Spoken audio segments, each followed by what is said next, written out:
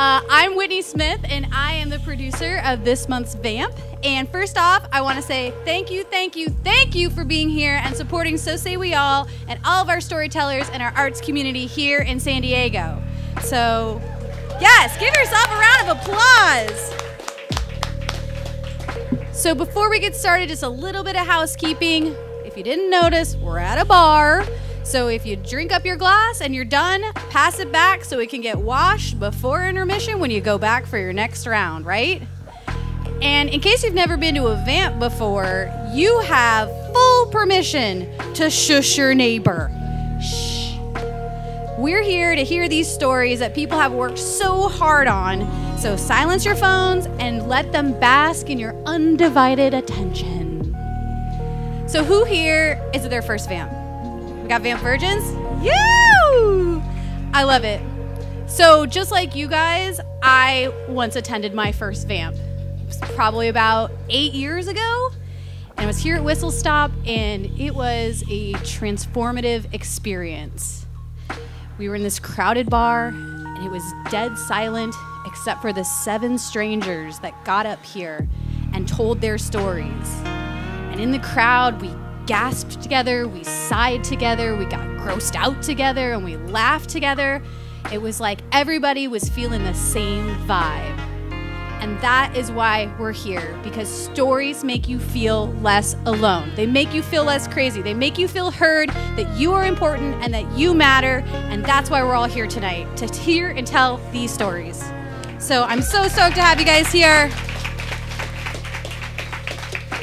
All right, so I want you guys, but first to give it up for all of our September performers. We've got Tiffany Cooper, Carlee Lewis, Nick Stanek, Lucky Pents, Robert Lade, and Danielle Baldino, and our first reader, Bianca Sanchez.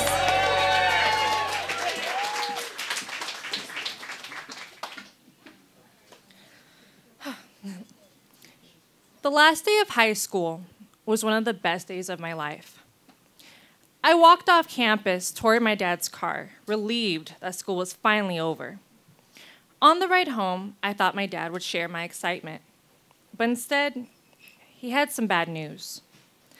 My dad had been laid off from his job. All my excitement for the future quickly dissipated.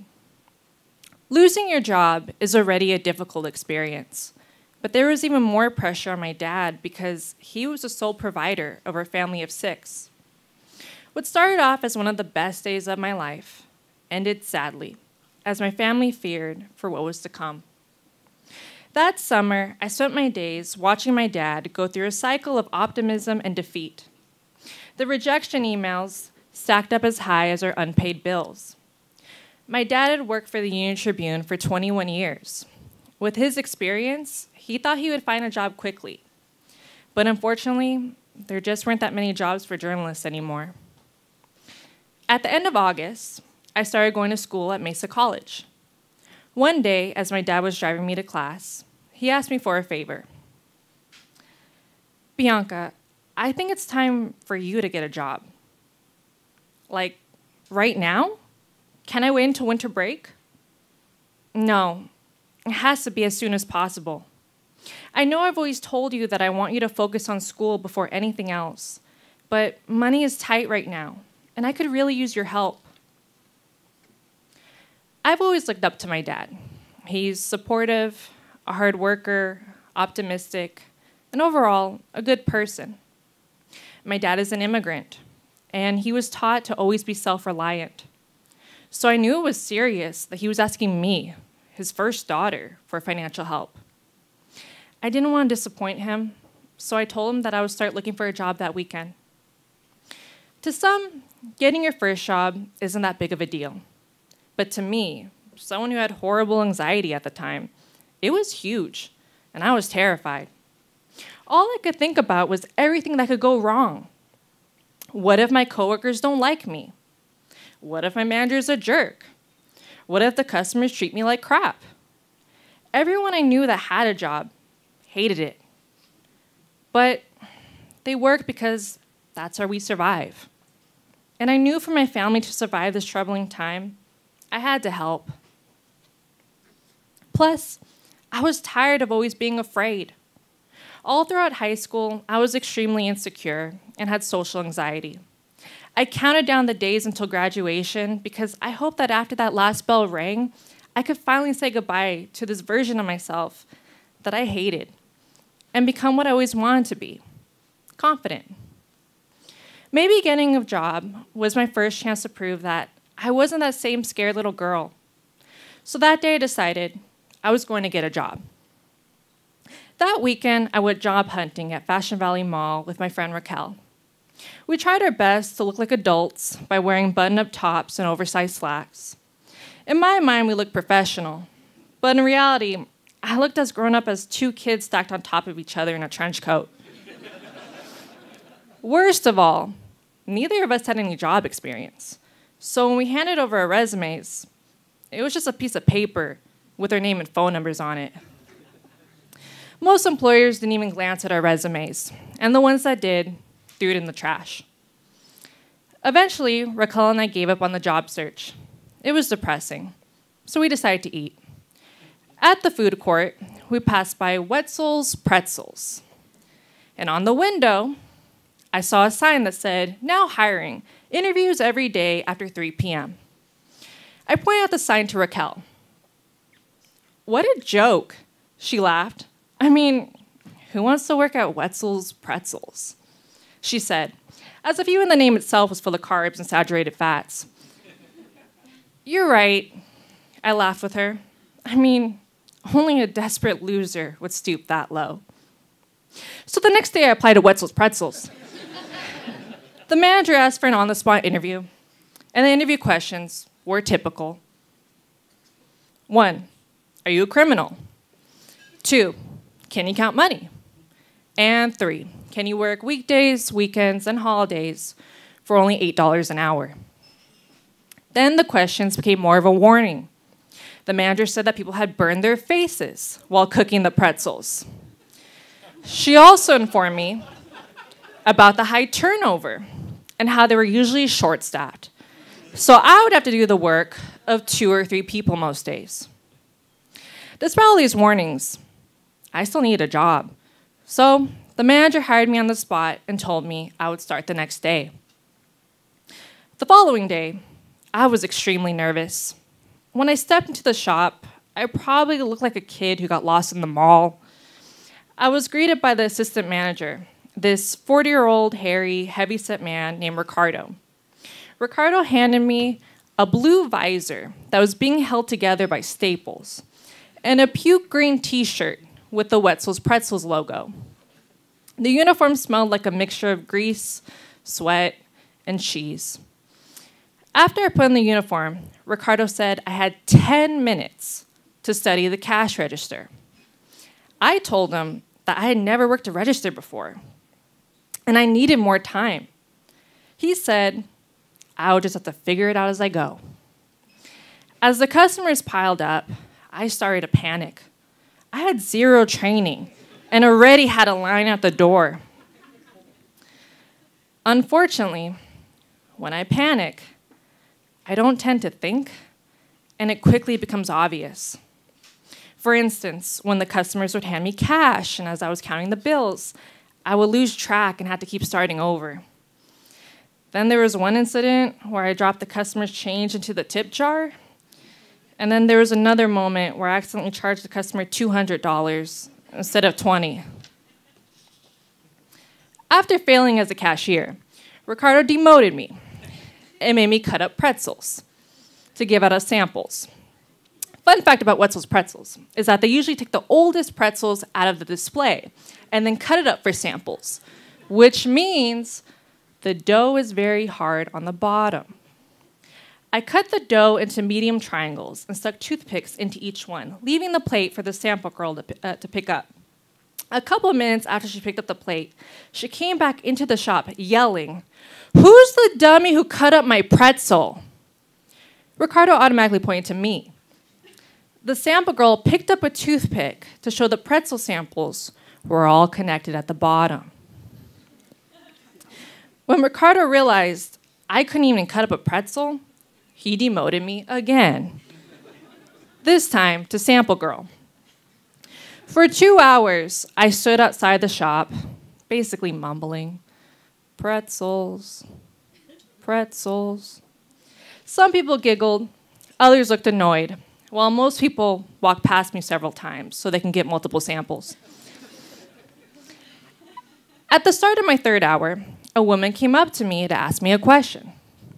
So the sign says if you buy 2 pretzels, it costs $5. Does that mean it's $2.50 for just one?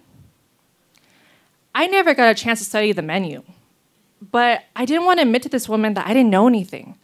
So I took a guess and said that was the correct price. The woman thanked me and said I was very helpful before she went inside. At that moment, I finally felt comfortable. Sure, I stuck to cashiering and cutting up pretzels, but I was still persistent. Maybe working wasn't going to be as bad as I imagined it would be. But then, my inner dialogue was interrupted by screaming coming from inside the shop. It's the woman who I just spoken to. She's yelling at Ricardo, saying that someone had incorrectly told her that our pretzels cost $2.50, and now she's demanding that they honor that price. Who told you this? Ricardo asked the woman. Although my back was facing the shop, I knew who she was pointing at. I could hear Ricardo clack his feet against the tile as he marched up behind me. With each footstep, I felt smaller and smaller, as I knew I was about to get yelled at. Did you tell that woman our pretzels cost $2.50? I nodded. It's $3 for one. That's why 2 for $5 is considered a deal. I'm sorry, I never got a chance to study the menu. I mean, it's just a pretzel. It's not that big of a deal. Not a big deal? This is Wetzel's Pretzels. It is a big deal. And now because of you, her whole day is ruined. Listen, I can't trust you being out here nor on the register.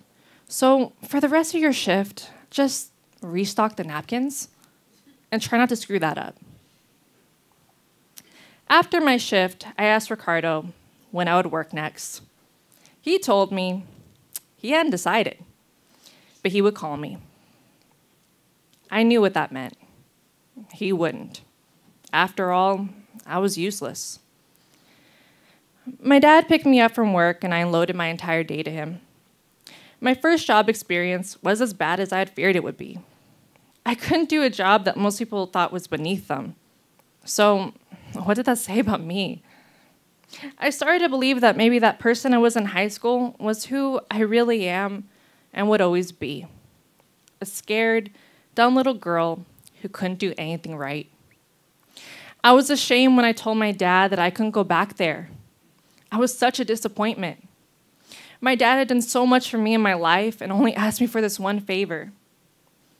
I expected for him to reprimand me for giving up so easily. But instead, he understood. He said I wasn't a failure for quitting this job, but he also didn't want this moment to define me. It was okay if I left Wetzel's Pretzels, but I still had to go back out there and get another job. And so, I did. A couple weeks after this experience, I found a position as a cashier at Marshall's. Although Marshall's was anything but glamorous, they at least spent more than 10 minutes training me. And they also helped me work on my cashiering and people skills. I worked in customer service all throughout college, and after graduating, I got a job in publishing. And about a year after my dad lost his job, he found a position as a medical writer for Scripps Health, a position he still has today. My dad losing his job was an awful experience, but it also changed my character. I sometimes think about what my dad meant by letting this moment define me. I think what he meant was that the fears you've had and the mistakes you've made at one point in your life don't have to define your future. Just because I did terribly at Wetzel's Pretzels doesn't mean I have to lock myself away and never work again. Of course, I had the choice of remaining scared and defeated, but I choose to not feel sorry for myself, and I step out of my comfort zone. Through this choice, I'm becoming a more confident person, the person my teenage self always wanted to be. Thank you.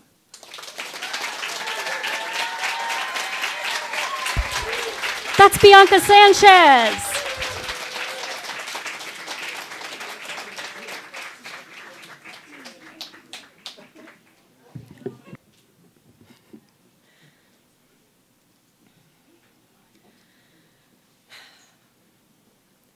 Growing up in an unpredictable, toxic family system is a war zone of chaos and confusion. One minute, I had sober supermom. The next, she'd morph into an intoxicated, violent tyrant or vanish without warning. I desperately wanted my mother's affection, but at the same time, feared her almighty wrath and the heartache I'd suffer from her inconsistent bouts of abandonment. In the early days, she gave my brother and me everything we ever wanted. We took equestrian classes, studied martial arts, played soccer, had private music lessons. I did all the dance. For over a decade, we were the center of her world. That is until kisses turned into slaps, bedtime stories turned into screaming matches, and a haven for our family turned into a minefield that ripped us apart. I felt for her, though. My mom grew up a shy, scared little girl, often having to escape her alcoholic father's heavy hand. She desperately tried to give her children a better life, but when her dad had a stroke that paralyzed half his body, it triggered something wicked within. She began to drink uncontrollably at the age of 40. We became enmeshed, thanks in part to her dependence on Chardonnay to get through the day, and my obsession with weaning her off of it.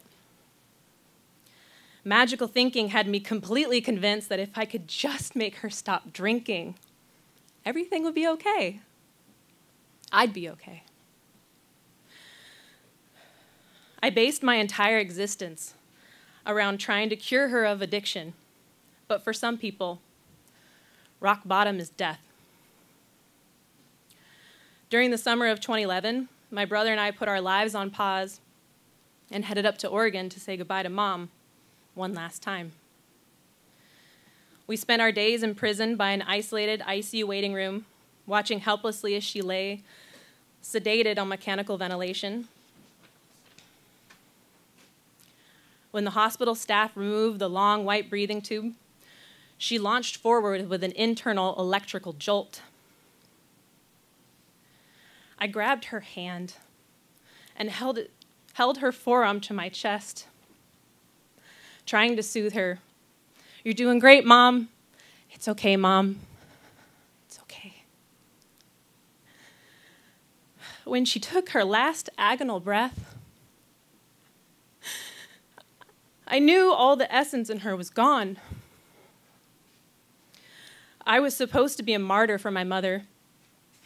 So when I failed to save the one person who mattered the most, I lost all sense of myself. She died on a Sunday morning, the day before her 57th birthday. I was 26, and my life as I knew it was over. In the muddled days after her celebration of life charade, my river of tears fell from raging rapids, and I slipped down into the eerie silence of drowning. As a detour on our way home to San Diego, my brother, his wife, and I drove to his in-laws' house in Sacramento to rest and recoup. His mother-in-law, Mary, softly tried to absorb and absolve us of our loss, but of course, to no avail. I no longer believed in magic. For days indistinguishable from each other, I floated around the house at unholy hours of the night, subsisting on cold leftovers because I was never hungry at the right time. My gut couldn't cooperate no matter how hard I stared at the plate of homemade pasta primavera or bowl of comfort veggie chili made specially for me.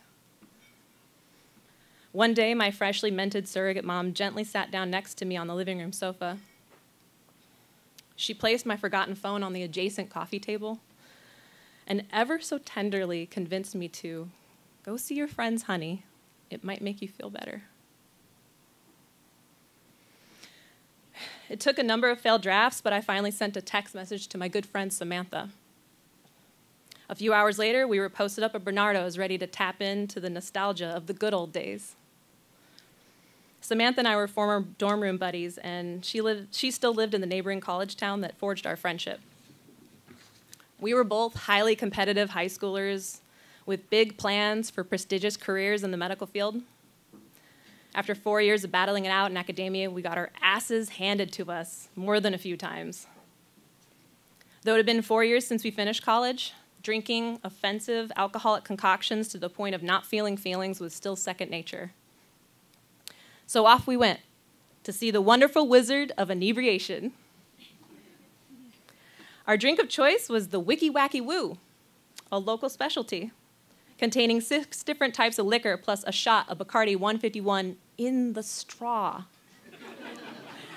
That first sip is designed to be the only one you'll do if you do it right, sucking all the way down until there's nothing left but pink-tinged ice and prefrontal cortex impairment.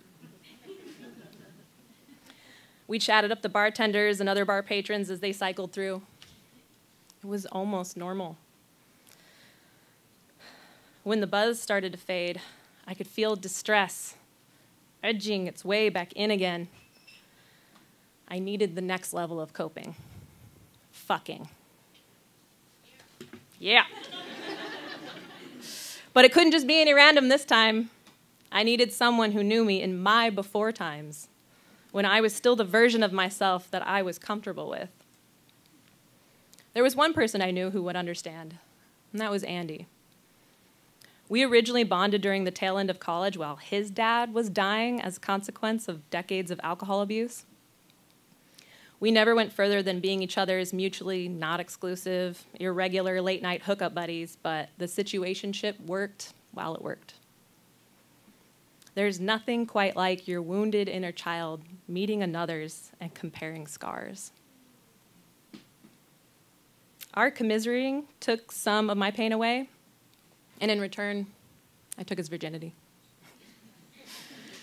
Andy and I hadn't spoken in the 4 years since, but I still had his number, and no shame in me after midnight with a little liquor in me. When Samantha and I arrived at the front steps of the 2-story craftsman-style house, Andy welcomed us with open arms and an open bar. "So, what brings you to my neck of the woods?" Andy playfully inquired. "My mom died last week." Looking away and shaking his head, he said, "I'm sorry, Tiff." "Thanks," I whispered. Looking down at me, he asked, "You want to go upstairs and talk?" "Sure," I shrugged. He took my hand, and together we climbed the narrow wooden staircase. I felt like my own kind of addict about to get a hit. Facing each other, we sank down onto his bed and talked about everything except the obvious. Then I turned away to let him be the big spoon. I pulled his arm around me and scooted my butt up against his crotch, and his legs came to cradle mine. Before I lost my mom to addiction, we would cuddle nearly every night. She'd spoon me until my dad came upstairs, and then it was time to go to my own bed. Cuddling with Andy now in his bed, I was safe. The loud outbursts of laughter began to die down as his roommates and their lovers headed off to their own bedrooms. I felt his hard-on through his jeans swelling, nuzzling itself between my butt cheeks. "Sorry," he said as he attempted to tuck his erection back between his thighs. "It's okay," I reassured him as I turned over to kiss his mouth. He swallowed me up with his thick lips and tried to persuade my tongue to come out to play with his. After a while, I asked him, "So, how did you get through it? Like, how long did it take not to hurt anymore?" "Not gonna lie, it still hurts sometimes," he said, still cupping my head. It hurts less now than it used to, but it's probably always going to hurt. You just learn how to live with it. I don't want to. I whined and buried my face in his chest. I know. He squeezed me tight. You have to figure out a new reason for wanting to, though. Promise yourself to make it through the night, just at least to see the sunrise. Why? I asked. Because emotions are like waves. You just have to ride them out. If you can make it through one night, you can make it through the next, okay? I shook my head in defiance and we started kissing again. After several hours of wakeful quasi-sleep cuddling, the sunlight began to pour in through the horizontal blinds of his bedroom window, spilling across our tangled, still fully clothed bodies. We did our goodbyes, and then he jokingly said, well, I'll see you in another 4 years. I kissed him one last time and carefully crept down the stairs to go find my friend. When I arrived home, I tried to quietly sneak in through the side door so no one would catch me still wearing the same clothes from the night before. My surrogate mom was already up and making pancakes and scrambled eggs for everybody. Hey, honey, how was your night? When my eyes met hers, I could see her sincerity shining through to reach me. Her warmth melted my heart. I tried to speak, but words failed me as I started to cry. She held out her arms and rushed over to me as I collapsed into the most comforting mom hug I'd had in years.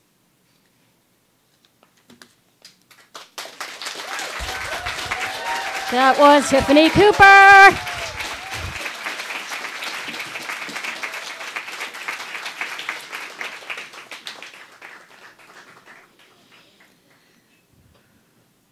I was born and raised in southern Mississippi. In the Deep South, the details of the backstory often take longer than the actual story. Southerners tend to drag stories out. We let things simmer, marinate like a tough piece of meat. Tonight's story is all backstory. It's about the strongest and most vulnerable relationship I have, the one with my twin sister. People ask me if I like being a twin. I always reply, being Chelsea's twin sister is like a gift. Chelsea gets the same question because, you know, twins. My twin sister tells people I have never felt alone because I have Carlee. My whole life, I have gotten mixed up with my twin sister. And I want to tell you about some times we've gotten mixed up, but more importantly, about how we've gotten sorted out. In 1990, my parents were both school teachers on a very modest income in Mississippi. When my mother discovered she was having twins, she insisted that my father become a high school principal. We need more money coming in, Charlie, if we're going to pay for 3 girls, colleges, sororities, weddings. Haley, our older sister, looks like my beautiful mama, but carries the calm disposition of my daddy. Chelsea and I look like my daddy's people, but share my mama's wide-open personality. We lead with our hearts, and before our heads catch up, our mouths have usually gotten us into trouble. I call my twin sister Sissy because when we were little, Chelsea was always in trouble. I would plead with my mama, don't spank Sissy. Sissy, be good, mama, I promise. Looking back, we were both bad as hell. Imagine Thing 1 and Thing 2 from Dr. Seuss taking over any room we went into. Fast forward 2 years. At the time, we lived in my mama's childhood hometown, Crystal Springs, Mississippi. I describe the town as Mayberry from Andy Griffith, a quintessential southern town with its deep secrets and quirky charm. One night, my parents finally decided to hire babysitters and treat themselves to a date night. The babysitters come, 2 sisters from my daddy's high school.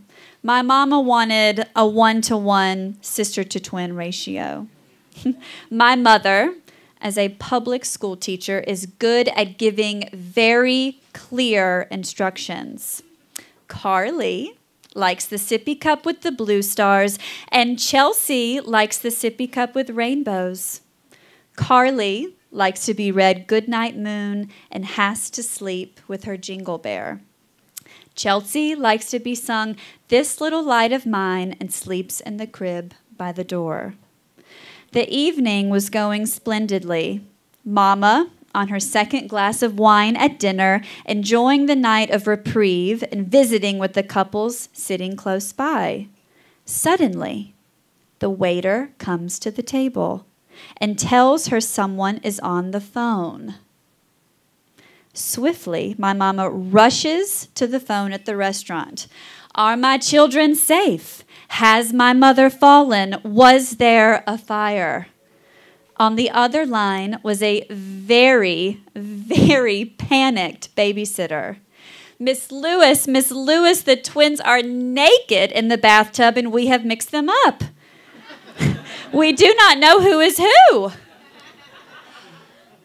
My mother takes a deep breath, and in a calm voice she says, Chelsea has the mole on her left pinky finger. She still has that mole. Easy enough for my mother to straighten out, and for future babysitters, she always painted my big toenail pink to avoid this unnecessary trauma. Once Chelsea and I could talk, we helped with this confusion, unless it worked to our advantage. Fast forward 12 years, Chelsea and I both made the high school tennis team. Now, the coach decided we should play girls' doubles, a set of tall, blonde twins playing tennis doubles. Sounds like a cheesy Disney movie. Except there was one problem. Chelsea was far better than me and far more competitive. There was little joy on the tennis court for the Lewis family with all the fighting and comparing of talent. My daddy, fed up with the embarrassment of watching his twin daughters fight in public, decided to pay for me to have private tennis lessons. Within 6 lessons, I was equal to Chelsea. The first game Chelsea and I played with no arguing, Daddy declared, problem solved, no more private lessons. He knew that this wasn't a Venus and Serena situation. The biggest improvement coming out of my lessons was my serve. Chelsea's backhand was still far superior to mine. Not in every game, and certainly not every set, but enough to keep a respectable record. We used folks' tendencies to mix us up to our advantage. I would consistently serve, and we didn't switch sides, and no one was the wiser. Chelsea and I both chose to become educators, like our parents, but our careers split us up for the first time.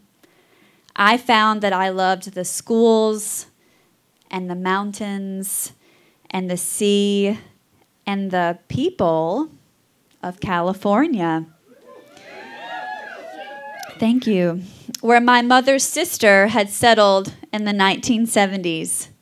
Chelsea earned a scholarship that would help her pay for graduate school in return for committing to teach in impoverished Mississippi schools, which Sissy was destined to do anyway. 6 years passed. Chelsea was a Teach for America teacher in Cleveland, Mississippi, in the Mississippi Delta. Now, the Delta flat, fertile farmland, is home of the blues, golf ball-sized mosquitoes, and generational segregation and poverty.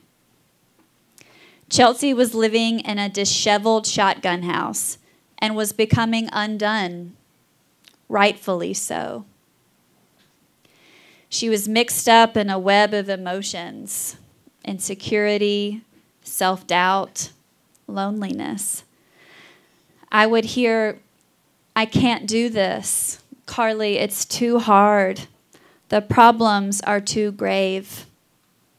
I was in graduate school at the time and drove to her the first weekend I could get away. I arrived with my basket of cleaning supplies, and that was the weekend's agenda. A clean house makes everything better. I handed her a can of Comet bathroom cleaner. She asked me how much to use in the bathroom, and I told her to get in that closet-sized bathroom and swirl that can of Comet like a fucking tornado. Just swing it around, sissy. Swing it around. That night, we sat on her front porch, listening to the cicadas.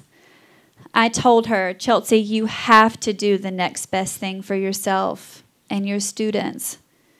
There is power in details. Please make sure that you're taking care of yourself." Through time and perseverance, Chelsea Lewis regained her balance. The Comet cleaner brightened up that godforsaken bathroom. And little by little, Chelsea's teaching experience with Teach for America molded her into the devoted, exceptional teacher that she is today. 8 years passed, and in June of 2020, I had the brilliant idea to begin a relationship during COVID. He was charming, smart, and kind. He told me he was a corporate pilot, but wasn't flying because of the pandemic. He was doing mortgage broker work on the side until the aviation industry came back. I'm a smart girl. This made sense to me. We checked all the relationship boxes, backpacking in Rocky Mountain National Park, bringing him home to meet my spirited Southern family at Christmas, being delighted when his dog had a positive interaction with my cat. We had the perfect equation of compatibility and passion. The whole time, Chelsea had this spider sense, this uneasiness about him. "Carlee, you're moving so fast. I fear that you're missing something. Who does he actually fly for?" His stories don't seem to be adding up to me. In the end, my sister's gut feeling was confirmed.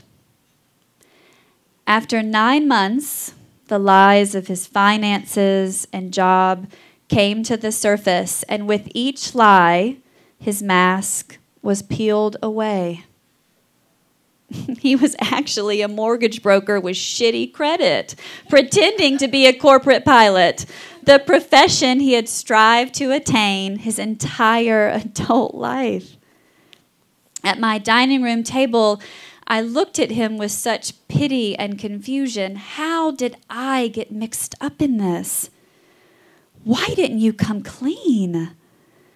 How did I not see your insecurity? We could have solved this together. When I revealed to Chelsea the truth of the man that I had gotten mixed up in, there was only sympathy and assurance from her. On the phone, she said, "Carlee, do the next best thing for yourself. You will regain your balance, and little by little, your heart will heal, and the light of renewal will come back." She reassured me that what feeds the soul from within is endless, and everything that is living will one day heal. Chelsea and I have been separated for almost 10 years. I often think about how our lives compare to each other now. How are they different? How are they the same? I suppose the outside is different. The when, the where, the who. They look different. Where we live, who we lay beside at night, our classrooms, who we unwind with. Chelsea chose to stay in southern Mississippi. She's a devoted wife and high school history teacher. I am a speech pathologist for 2 elementary schools in southeast San Diego and live with my cat Dolly in South Park.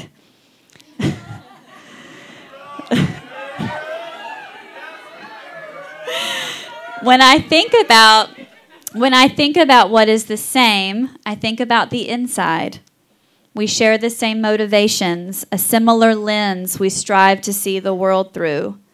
Earnest devotion to our family, commitment to public education, and the utter inability to never let anything slide with the other. I never put a foot out of line without the conviction to confess to Chelsea. My whole life, I have been called Chelsea or Lewis twin. Of course, we switched places. I took Chelsea's chemistry test in high school and switched on our junior high boyfriends. Once, while washing dishes at Chelsea's house, her husband grabbed my ass. The look of horror on his face.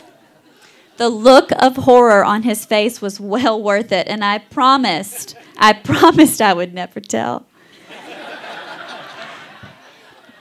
But it doesn't matter how many times in my life we have gotten mixed up, because through every peak and valley, she is there. Throughout my life, regardless of the grief of our parents' divorce, the heartache of lost loves, the complete exhaustion of teaching public school, Sissy and I have helped each other sort it out.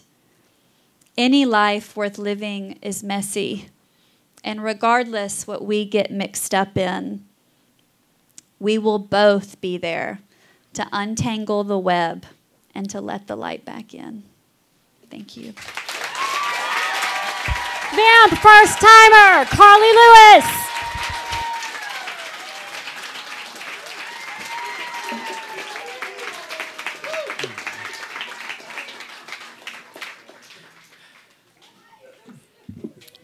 There's a big secret that I'm ashamed to admit, but I'm going to tell you all anyway. I have ADHD. It sounds, yeah.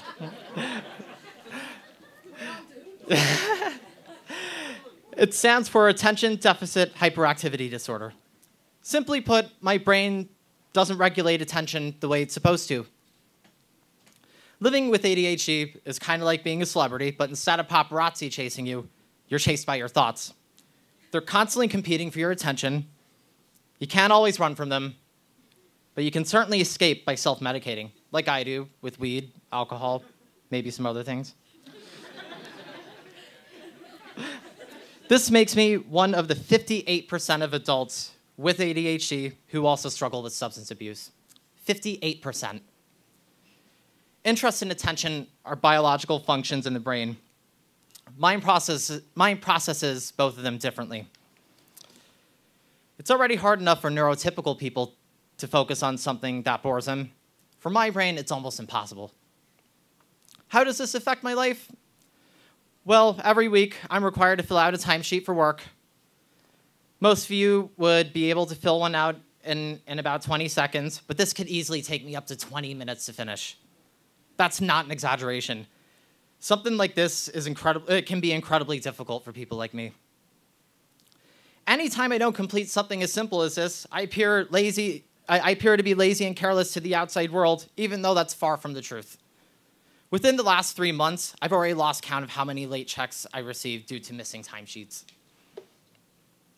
The first time I called payroll when this happened, I already knew what they were going to say before I even picked up the phone. Well, Nick, this is what happens when you don't submit them on time. You just need to put a reminder on your phone. Well,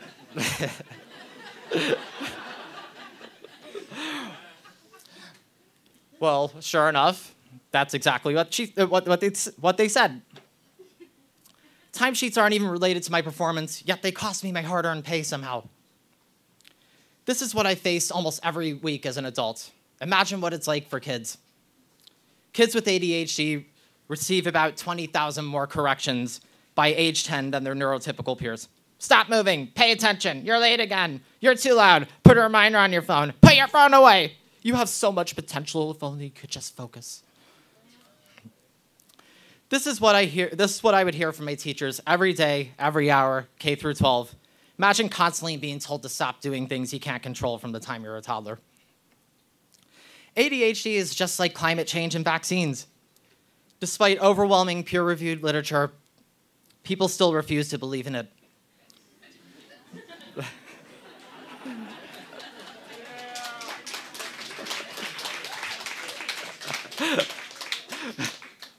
My 9th grade teacher even told me he didn't believe it was real when he found out I had it.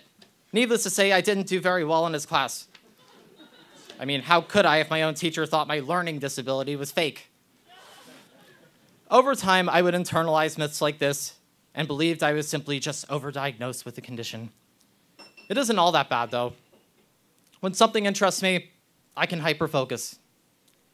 This is a superpower at work, and I can be extremely productive. Sometimes I become too focused on something, and I tune out danger around me.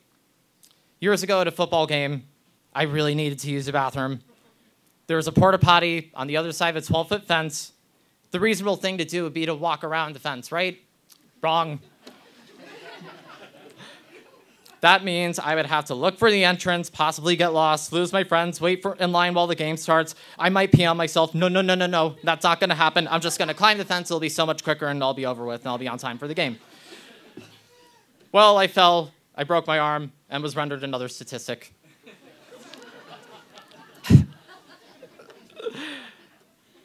People with ADHD are 3 times more likely to be injured or die from freak accidents like this.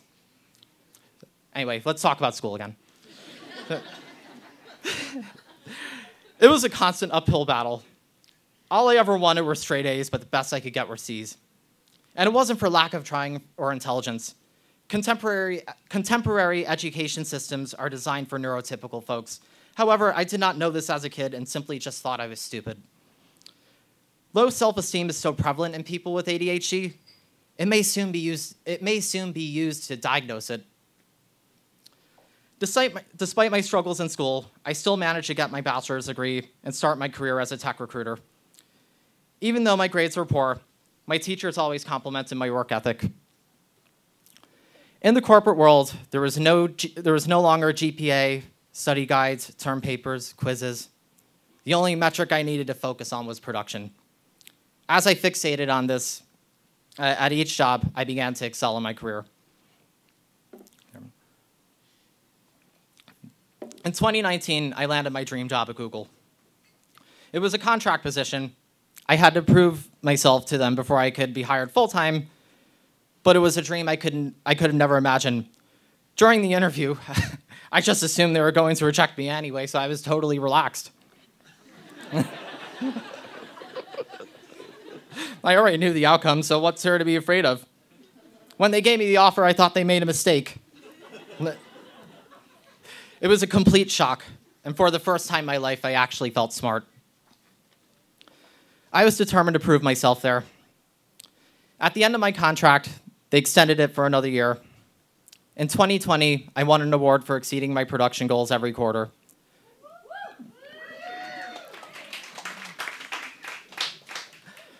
By 2021, I was one of the top performers on the team, but no matter how well you perform as a contractor for Google, you still had to go through their full interview process to keep it fair, and rightfully so. Every single Google employee needs to pass their GCA interview, which stands for General Cognitive Ability. My entire 2 years at Google, even just the thought of this made me flinch. I completed my interviews, made it all the way to the hiring committee. This is the last stage where a group of individuals vote on your whole application. Not only was my performance as a contractor strong, but I also had 4 internal references, including 2 of my leads who directly supervised me. Overall, things were looking really good. The hiring committee usually decides either yes or no when a candidate reaches them. In my case, however, they requested a follow-up interview. They wanted to redo the GCA interview because they had concerns. That means every interview went well except for this one. After pouring my heart and soul into Google for 2 years, my future depended on this one last interview. Just as my paycheck depended on my timesheet. I couldn't pass the GCA interview, and I didn't get hired. This was one of the most painful setbacks in my life so far, but it forced me to finally accept that I was different and to learn more about my cognition. Even though I was diagnosed when I was 7, I had been in just as much denial about it as the world around me. All this time, I'd been so ashamed of having ADHD, but finally I realized there was nothing wrong with me. There's a whole tribe of people just like me, and I was shocked to realize so many of them had PhDs, ran their own businesses, and held C-suite positions at big companies. My mother had it just like me. She immigrated from Dublin in 1986 with no college degree, no work authorization, only $300 in her pocket, and she went on to create one of the most successful Irish dance schools in the US. Just a few years ago, she took 13 dancers to the World Championships, and 7 of them placed in the top 10, including first place.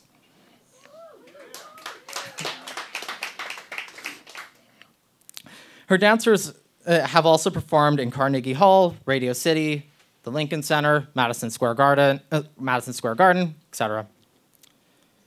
She paid for my education, leaving me with very little debt. My mom had all the characteristics of someone with this so-called disorder: adventurous, creative, empathetic, hardworking, entrepreneurial, and also accident-prone.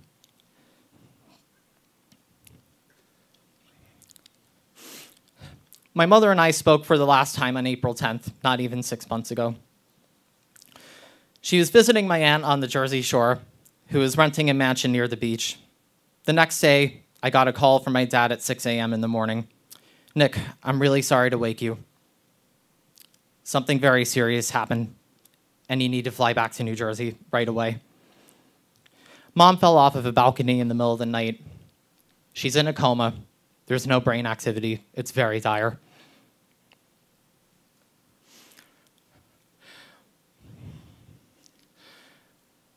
We'll never know exactly how my mom's accident unfolded, but we know the balcony railing was too low to be compliant with modern safety regulations. The police and the medical team believe she got up to use the restroom in the middle of the night and simply got lost in an unfamiliar house while it was pitch black and went over the railing. She spent 2 weeks in a coma before we took her off of life support. The humiliation, shame, and anguish related to my mother's and my so-called disorder doesn't actually come from our brains. It's caused by a world that does not yet understand neurodiversity. WebMD still uses words like careless and disorganized to describe my symptoms. My mother was the best role model I could ask for. The most hurtful thing about getting rejected from Google was that I couldn't call her. Sad as I am that Google didn't work out, it forced me to think about cognition differently. I've read more about ADHD than I ever have. This will help me be a better advocate for other neurodiverse folks, my mother, and myself. Over the decades, I've been desensitized to the shame of having ADHD, but now for the first time in my life, I'm finally starting to embrace it.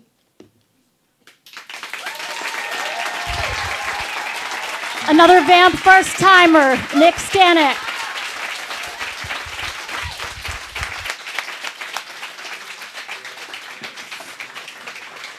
Woo! What a first half! Let's give it up for our first performers, guys! Yeah!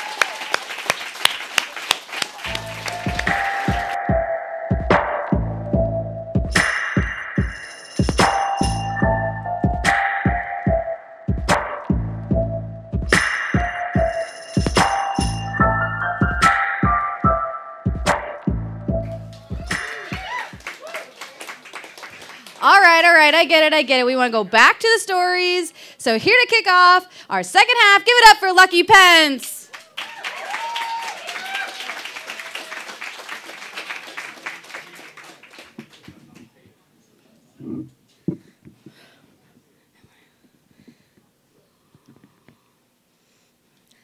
I first was made aware of my family's curse when I was 7.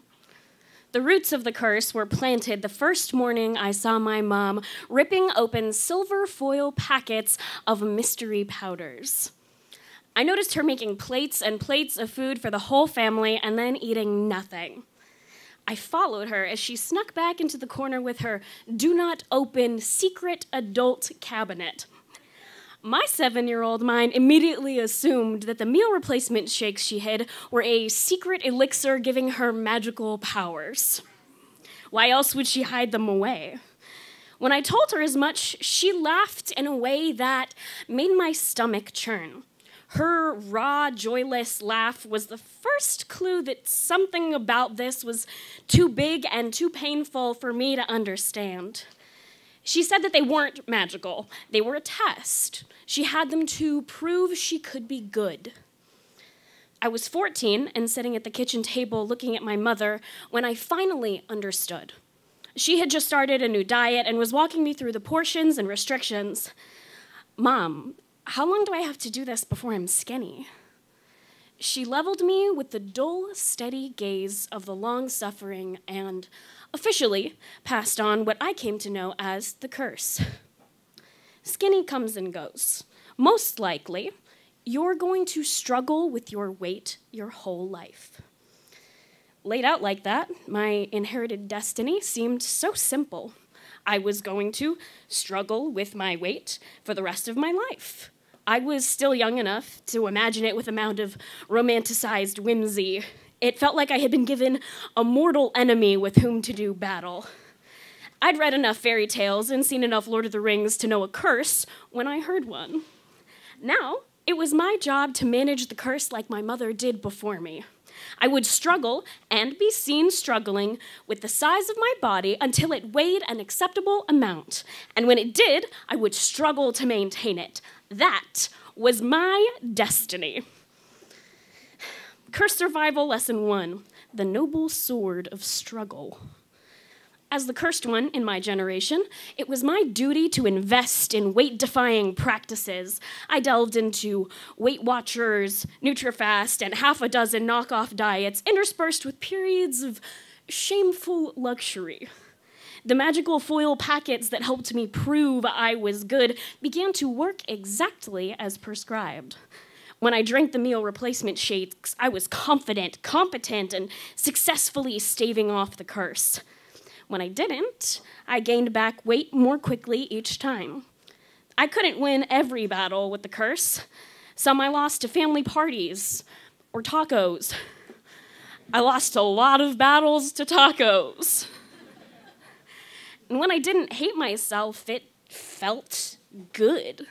Something about refusing to eat felt righteous. Like my mother before me, I was doing sacred battle with the evils of fatness. Self-control was my blade, and being a good fatty was my shield. See, the unspoken rule about being fat is that as long as you are trying to lose weight, you count as a real person. Mostly. If people know you're struggling, it's easier for them to forgive your actual weight. And if you're doing indefinite holy battle against your own BMI, you need a shield like being a good fatty to protect you. Curse Survival Lesson 2, the sacred shields collapse. The shield of being a good fatty who was trying to lose weight couldn't protect me from everything. Making sure others knew about the struggle satisfied most qualms that others had with my body. But it didn't protect me from everyone, especially doctors. They didn't care whether or not I was already dieting or exercising. They always prescribed more. And most times I came to them with other issues like an ear infection or a UTI, my genuine medical qualms were met with the simmering gazes of nurses and doctors who did not believe a word I said. It hurt. physically and emotionally, to be so disbelieved regardless of my actions. I knew that my failure to properly manage the curse was to blame for this. Medical professionals taught me to expect disgust as a response to my body. So perhaps I should have been more prepared the first time that I encountered true loathing for bodies like mine. That was the night my shield broke. It happened on a short car ride from my family home to Applebee's, of all places. My brother was driving. I rode shotgun, and it was a rare moment without either parent around.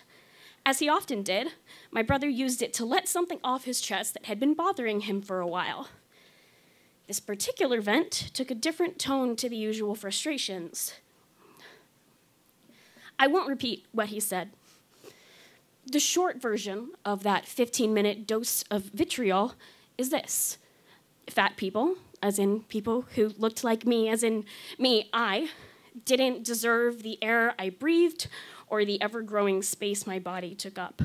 I was an aberration, a sickening symptom of a social disease, a pitiful excuse for a person, etc. I remember the way his spit hit the inside of the windshield and the seatbelt cutting into my skin because he was so distracted by his own anger, he almost didn't stop in time. A semi flashed past us, and my mind saw a version of us that didn't slam on the brakes, and I remember wishing that he hadn't stopped. When we got to the restaurant, he stopped and looked at me. Quickly, his face contorted into something half apologetic, but still too full of anger to be anything less than gut-wrenching. He flung his hands on the wheel and started a new speech. This one is about how I was different. I was better than the other fat people because I tried. I was already struggling with my weight. What else could I possibly do? If being a good fat person couldn't protect me from this curse, what could? Curse Survival Lesson 3, A Losing War. I didn't eat for months after that. The battle to keep my weight down escalated into long nights at the gym and smaller and more controlled amounts of food. My shield was gone, but I still had that sword, that self-control, and I still had a curse to fight. I lost tens of pounds as I spiraled further and further into disordered eating, but for the first time in a long time, it felt like my efforts were finally working. I was convinced that I had this curse under wraps for good. But that's not how a lifelong curse works. Like my mom had said, skinny comes and goes, and when I lost this period of skinny, it took too much of me with it. What once had seemed a satisfyingly dramatic battle for the sake of goodness transformed into debilitating anxiety. One morning, I called my gym buddies, fully sobbing, because I had had a single red velvet muffin. I fainted more than once in class and refused to admit it was food-related even when a professor asked. And the first week of a new teaching job, my boss pulled me aside because she hadn't seen me eat anything, and some of the students were asking if I was secretly sick. I screwed my eyebrows together and said, no, of course I wasn't sick. She didn't believe me. I didn't believe me either. With nothing to protect me, I was swinging self-control around like a mad person, not realizing how many of the hits actually landed on me. But wasn't I doing everything I needed to fight the curse? I was dieting, I was exercising, I was fighting as hard as I could, but I was falling apart in the process. The need to simply survive began to outweigh the importance of fighting this curse. I couldn't fight the curse anymore. Everything took a back seat as I spent all of my time convincing myself to simply survive. My shield was broken. I was breaking. It was time for me to put down the sword. Survival Lesson 4, Surrender. Refusing to fight the curse didn't make it disappear. In fact, after I decided not to go on any more diets and not to weigh myself, it got louder. I wasn't fighting, but I also wasn't hurting. I wasn't fighting, but I was also still hurting. My mother passed on the curse because she didn't know what else to do. I think about her caustic laugh when I suggested the meal placement shakes were magical. I think about her slanting brows and slumped shoulders when she told me I would struggle with my weight my whole life, just like she does. I think about my brother spitting fear and rage and the wild hope that it would make him feel more acceptable to himself. Neither of these people were the ones who had starved me until my mind broke. Neither of them were the ones that I was destined to do battle with. It may have started with others' words, but now the curse was a whole other creature living inside my mind, and it had only known violence because that is what I had taught it. It screamed at me to either fight back or die, and neither of those options sounded particularly appealing, so I needed help. Survival lesson 5. You're not alone.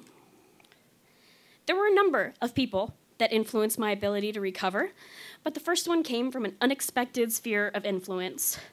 I stumbled on the Instagram account of one Megan Jane Crabb. Her pictures show a fat woman dancing in a bathing suit on the beach and posing in lingerie. She had captions like, "Fat does not mean ugly. Fat is not a bad word. And if you are fat, be fat, but fall in love with yourself all the same." Megan was the first person I encountered who talked about being fat without talking about struggling with her weight. Here was someone who had been cursed like me and refused to let it define her. From there, I found about a dozen similar accounts that said I was acceptable and deserving of survival and kindness, and sometimes tacos. In 2019, I checked myself into eating disorder recovery. And all of the fundamental principles of eating disorder recovery were based on something that would have been radical and foreign to me if I hadn't run into Megan's account first: self-compassion. This is what self-compassion looked like for me.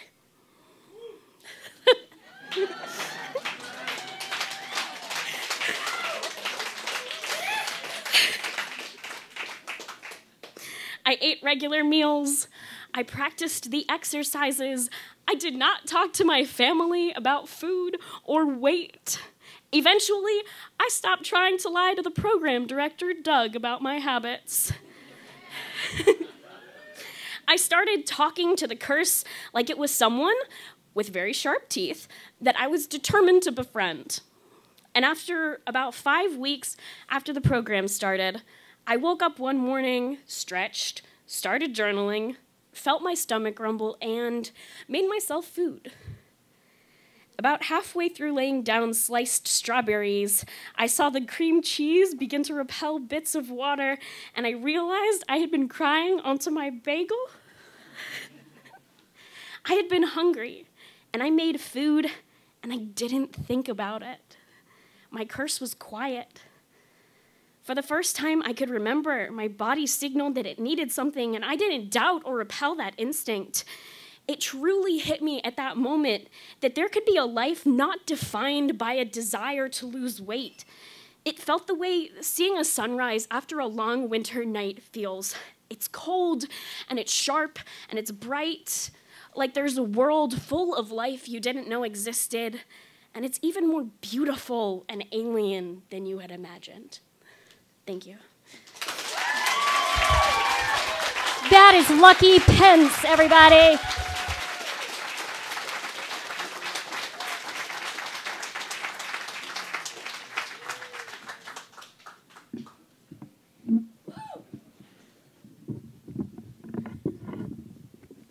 All right. Who doesn't love yearbooks? Who hasn't cracked one open and jumped straight to the page with the yearbook photo in a pseudo-narcissistic kind of way? Even the most jaded and cynical of students get the dopamine rush that comes with seeing yourself and being acknowledged. It's like you're validated as a person because you're now immortalized forever in a $15 scrapbook.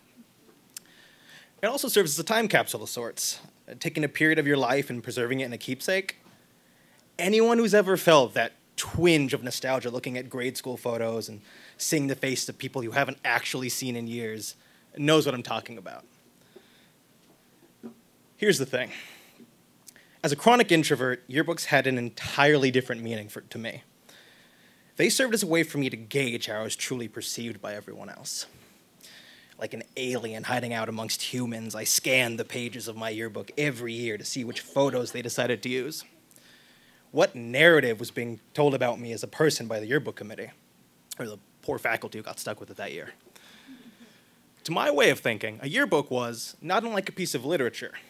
There were roles to be played and characters to play them, and every character had their trait. As such, for a bunch of burgeoning adolescents in the midst of discovering who they might be, a yearbook served as a character sheet, a specific moment in time captured. A blurb or a caption could mean the world. It meant that you weren't just a side character in the story. Even if it was for just a moment, you could feel like a celebrity, someone notable enough to make it on the page of a yearbook.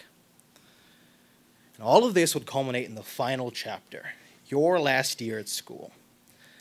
This was the yearbook in which there were not only full pages dedicated to students moving on, but also where the final judgments were pronounced, the most likely to section. So, it's 8th grade, and I've been going to the same school for almost 9 years of my life. The biggest concern on every kid's mind was looking cool in front of their friends, and, well, I was no different. Mind you, this was a Catholic school, so that was a task in and of itself. I was the kid who tucked in his shirt, sported a Cartoon Network backpack, and had an afro straight from the 70s. I was the kid still playing superheroes in the playground at lunch and reading for fun. It probably didn't help that I was also an altar server, the kid who stood up on the altar every Friday Mass in a slick white potato sack. Suffice it to say, I wasn't exactly the coolest kid in my class. This meant that I never really met the coolness requirements to be involved in any group activities. I wasn't playing a sport, I wasn't going to any parties. I lost the school election twice, so I wasn't on student council. Instead, I went home after school, did my homework, and called it a day. I was there every day of school, mind you, but I was essentially an extra whose line you forgot 2 seconds after he said it. The worst part of it all was really not knowing where I stood with everyone. I didn't know how they saw me or whether they saw me at all. But that's where the yearbook would save the day, baby. Especially my 8th grade yearbook, the final chapter. I would finally understand how I left my mark on this school. This year, our teacher decided to do something a little different. She wanted to make a slideshow that would celebrate our graduating class. This was the late 2000s, so burning slideshows on a CDs probably seemed like a cool idea. So here I was, at the end of the school year, holding a CD with my name on it. I was putting a lot of my hopes into this CD since the physical yearbook this year was kind of a bust. Besides the very lovely page dedicated to me, made by my mother, it was like I didn't exist that year. If someone didn't know any better, my dedication page seemed more like a memorial to a kid who just vanished out of existence. When I say vanished, I mean like Joseph Stalin himself ordered that I be erased from history, vanished. I was cropped out of photos, obscured by other photos and collages, and if I did show up, I was a blob in the distance. For someone who was moving on from 9 years with the same group of kids, it hurt somewhat to think that all I might be remembered as was a splotchy background character. The CD was my last hope for immortality. So I ran home, cracked open the plastic case, and threw it on the desktop. And immediately I was greeted by a Windows Movie Maker video. Accompanied by Jack Johnson's Upside Down. The very first image I saw was the slide titled, "Most Likely to Become a Priest." And wouldn't you know, my name was up there with a couple other students. The video then cut to an image of the other two classmates deemed most likely to become a priest, but I was nowhere to be seen. I wasn't even in the picture. The video went on to show several other categories, including, but not limited to, most likely to succeed, most popular, and most likely to invent something, all with pictures. The video lasted about 20 minutes, Jack Johnson playing on the entire time. And then it ended with congratulations to our class. I sat back and digested what I just witnessed. Priest, I thought. Priest? Was I so lame that my only claim to fame was guy who really loves Jesus? What did I do to end up with this label? Did all those years of altar serving come back to bite me in the ass? Why did my teacher think any 13-year-old would want to be stuck with most likely to become a priest? After the initial shock wore off, something else dawned on me. In the entire 20-something minute compilation, my name appeared a total of 1 time, which would have been bad enough, but I didn't even actually make an appearance. Not ever. I was less than a background character. I was barely even a reference. 9 years at this school with these people, and my legacy amounted to likely priest, picture not shown.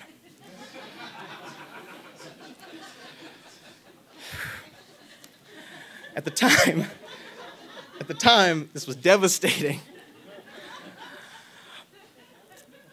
I'd been so invisible to these people that they genuinely couldn't think of any qualities I had as a human being. I was so invisible, I wasn't even in the picture. In their defense, I was never more than a wallflower to them, so in a way I did this to myself, but it was crushing. Nevertheless, I was more than ready to move on from middle school and leave all that behind me for high school. High school, I decided, would be where I changed everything. And I did. High school was a completely different experience. I spoke with people who actually wanted to speak with me. I had teachers who genuinely noticed who I was and what I was interested in, and cared to ask me if they didn't. I even made a group of friends who embraced all the weird things about me, my love of playing Dungeons and Dragons on the weekends, going to see every Marvel movie in theaters opening night, someone who would rather talk about a British show from the 60s than whatever was on now.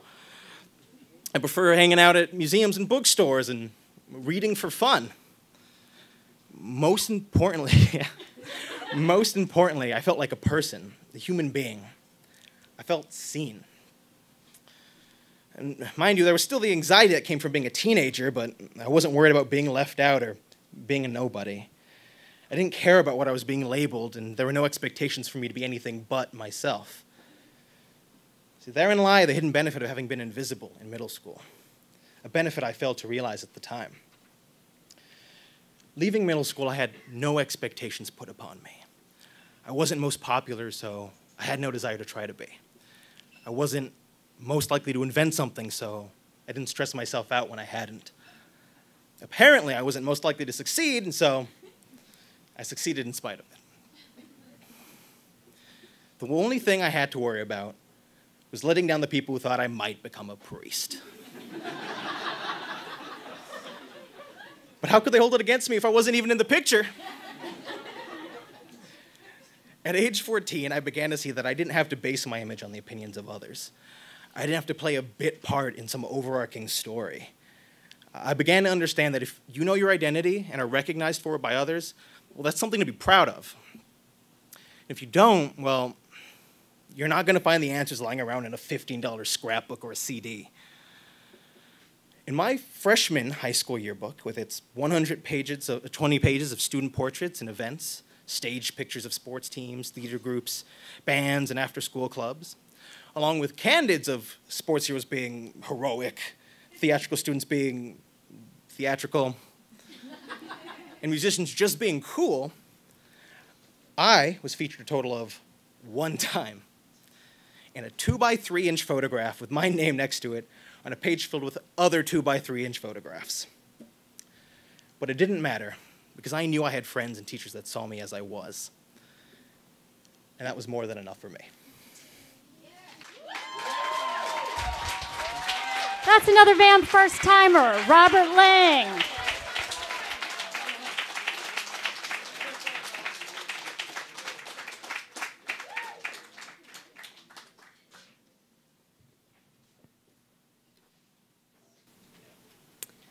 Like many of us, in high school, I was a ball of hormones and rage. And also, like many of us, I thought it would be a great idea to put my every thought on the internet for all to see. Coming of age in the aughts was an interesting time. While our parents' generation certainly kept diaries, for the first time, we were doing so publicly. And this was before the etiquette and rules we have today, before the time of the reply all faux pas, or the risk of being called out as a troll if we took our opinions too far. Our live journals, Zangas, blog spots, blurties, and open diaries bore our deepest we got Zanga back there, bore our deepest emotions for all to see. And not only did these diaries not have locks, we were metaphorically ripping the pages out and pinning them to a bulletin board, otherwise known as the Friends page. Posts could be public, friends only, or completely private, though most of us never opted for the latter. How else would our best friend know we were upset with them? We bared our souls for the same reason we did anything as teenagers, because everybody else was doing it and because it felt good. We lived in this amazing gray area between no internet and internet, a wild west of sorts, just on the cusp of social media, and it was delightful. Hedonistically, narcissistically delightful. I recently logged back into my live journal from 2004, my senior year of high school. It was like cracking open a literal time capsule, a treasure trove of esoteric pop culture references intermingled with pure teenage angst and delusion, and, if I was lucky, a photo or two.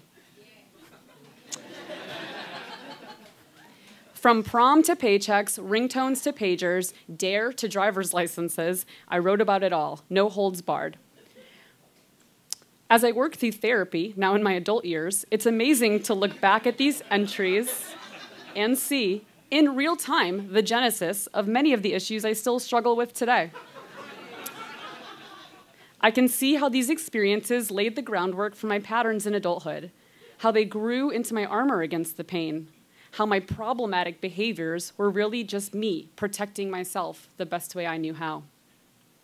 How, at 16, I was just starting to struggle with emotional dysregulation, which would prove to be more than teenage angst, following me well into my 20s and beyond. I was also showing hints of relationship anxiety and disordered eating patterns that would hitch a ride for decades to come. A few of my posts centered on the inherent humiliation, irritability, and social anxiety that comes with simply being alive at the age of 16. On January 25th, 2004, I wrote this entry about a typical annoying dad moment. I went to Price Chopper with my dad, but even more embarrassing than simply walking into Price Chopper with my dad, he saw that bagels were buy 6, get 6 free, but only with your Advantage card. Yeah, he made me, a 16-year-old, stand in line and sign up for a card, so we got our freaking free bagels and left. How dare he? At this age, I was very concerned with appearances and hyper-focused on my family appearing poor. However, as I read this now, I think buy 6, get 6 free bagels sounds like a pretty amazing deal.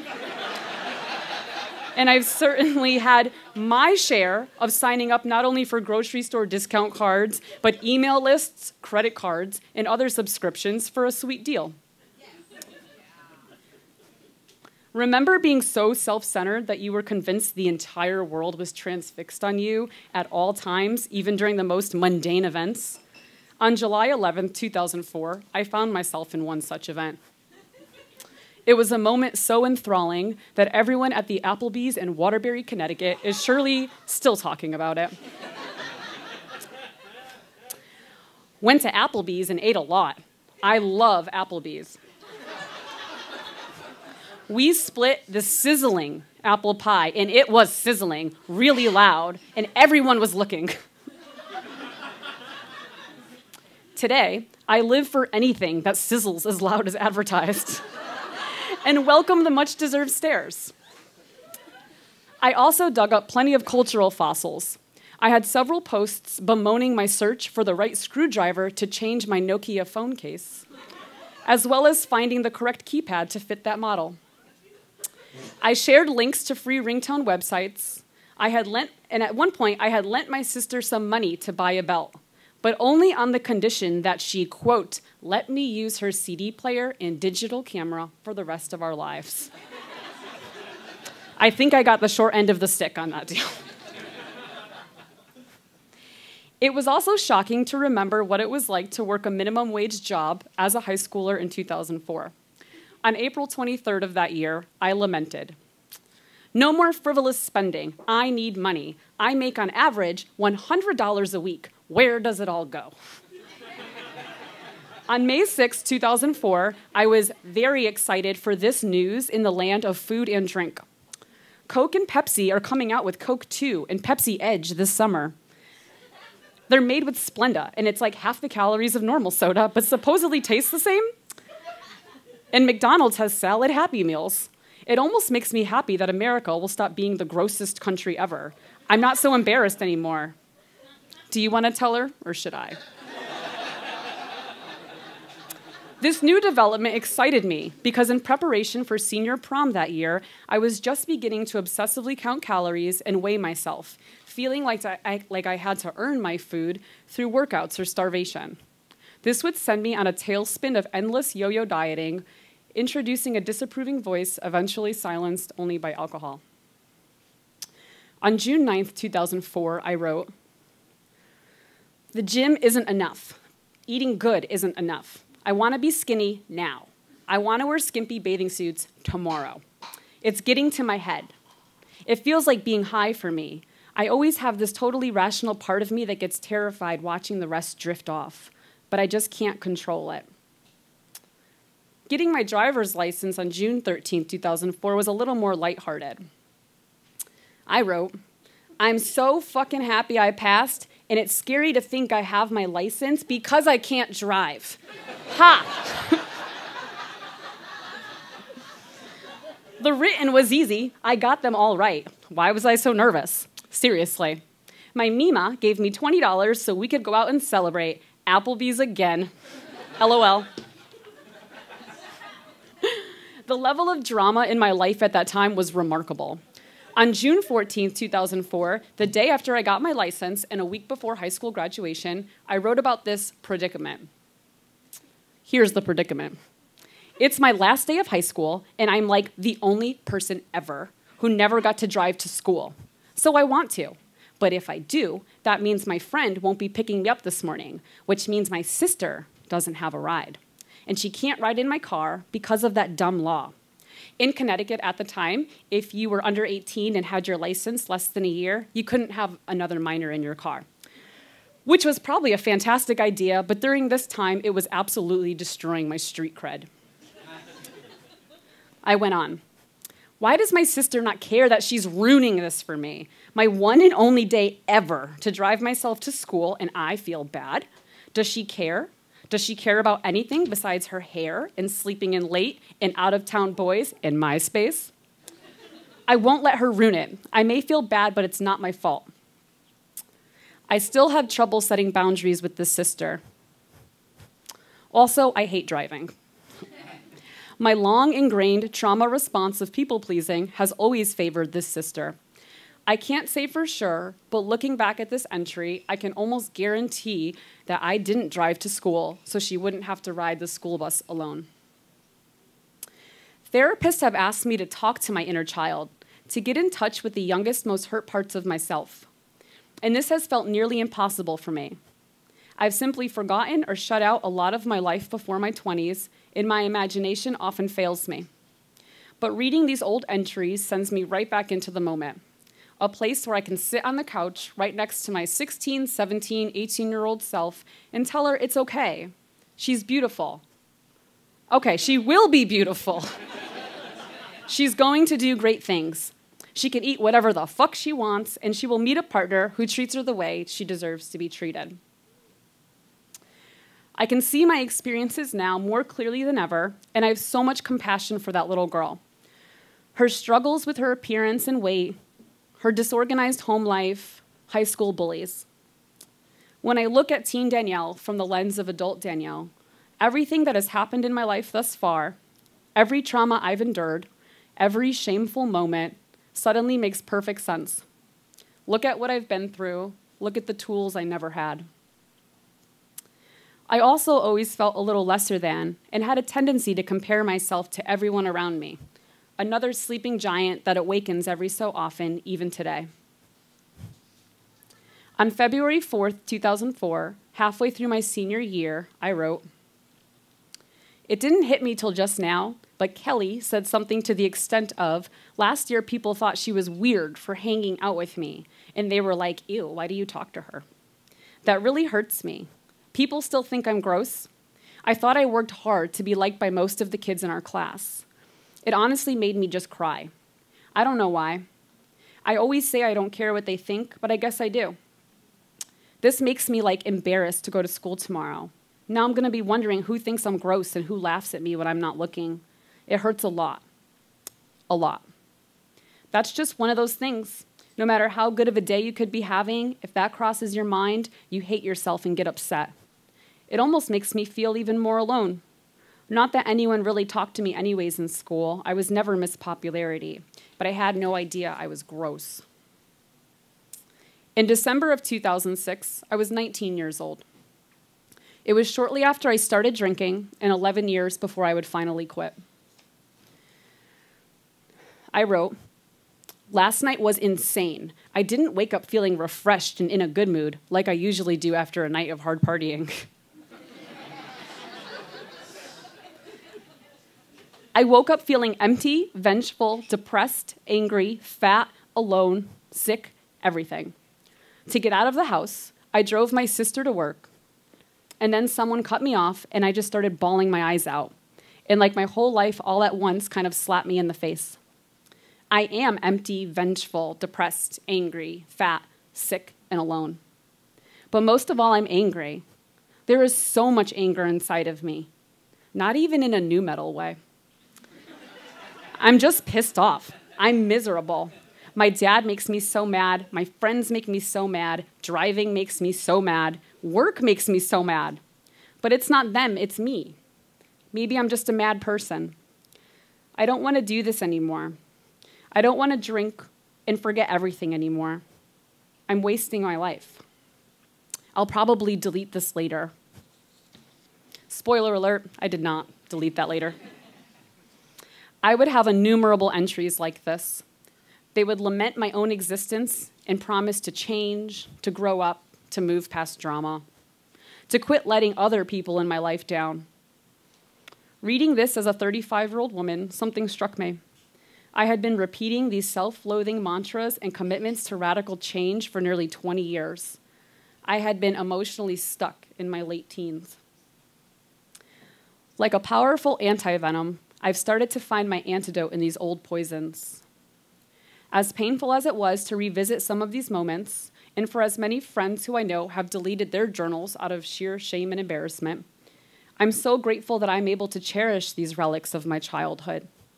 They've proven to be more helpful than 18 years of therapy and decades on and off of antidepressants, and definitely more helpful than the myriad other ways I've tried to heal my wounds in adulthood. Crystals, psychics, acupuncture, astrology, religion, hypnosis, life coaching, sound healing. Not to say that these modalities weren't helpful, but without an actual memory of what I was trying to heal, it was hard to know where exactly to aim these interventions. It was a lot like throwing a dart in the darkness. It's not that the dart was defective, but rather my shadows were obscuring my view.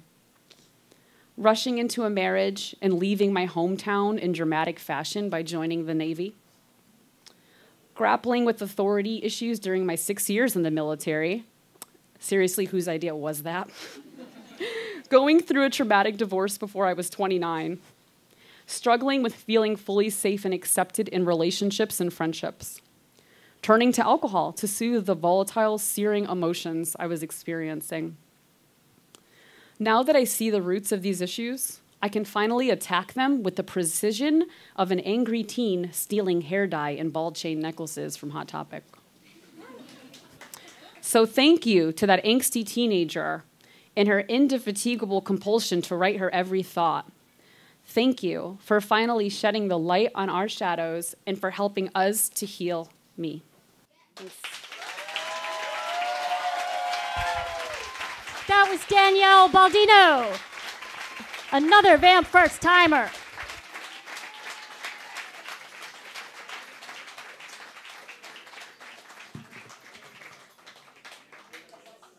Is it just me, or do you guys want to all go to Applebee's?